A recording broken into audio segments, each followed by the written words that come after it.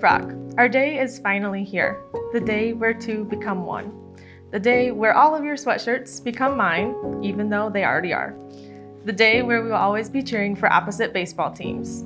But most importantly, the day where we will choose to love each other over and again each morning.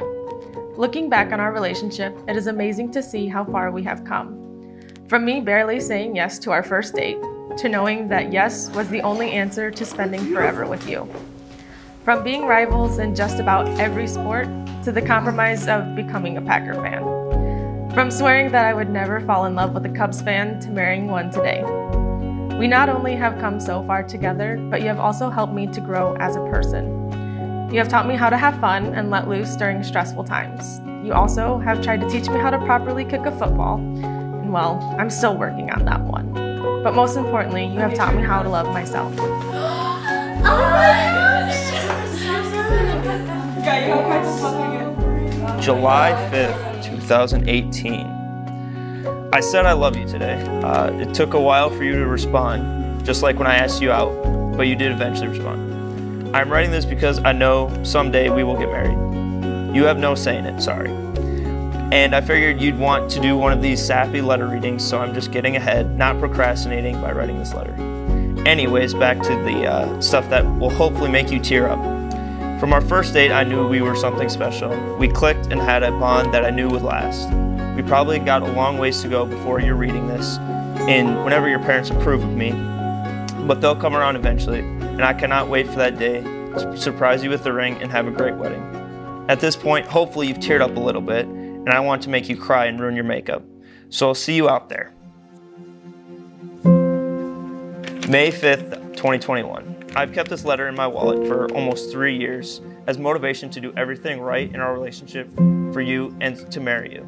Because if I didn't marry you, the letter would have been such a waste of time. Kidding. I know from our first date you were going to be my wife, and since then, my mind has continued to feel that way more and more. It has been a wild ride since March 1st, 2018 when we had our first date, but I wouldn't have wanted to ride it with anyone else. I love you and cannot wait to spend the rest of my life with you. Brock Joseph Rice, you never cease to amaze me. You always know how to make me laugh and help me to live in the moment. Even though I hate surprises, I will always love yours. I am so thankful for you and that I get to spend the rest of my life with you. I love you with all my heart to center field and back. You look so good. So do you. Thank you. I will do the letter. Goodness. Goodness. Okay, I'm doing good though. I'm doing good. I'm doing good. I'm soaking it in. You didn't cry too much. I'm gonna cry all day.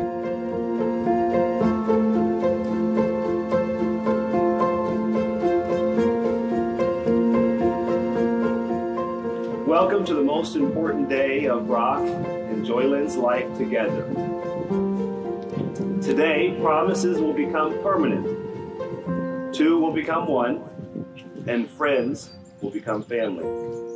On behalf of Brock and Joylynn, I want to thank you for your presence here today as we witness in the presence of God and each other the joining of this man and this woman in holy matrimony.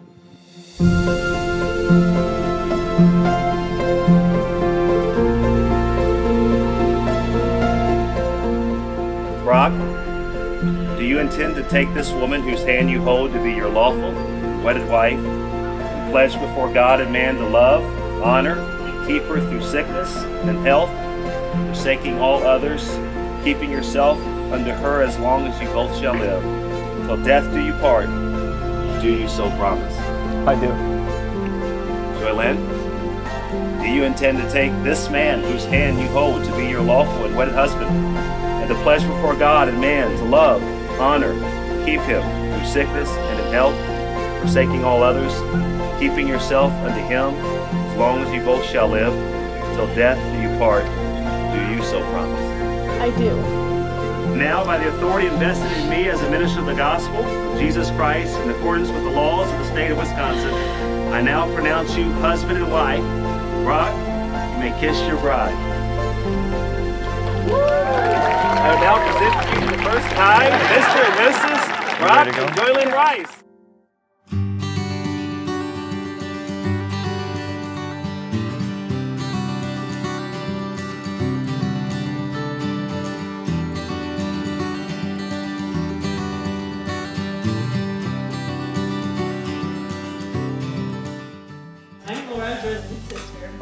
up being best friends.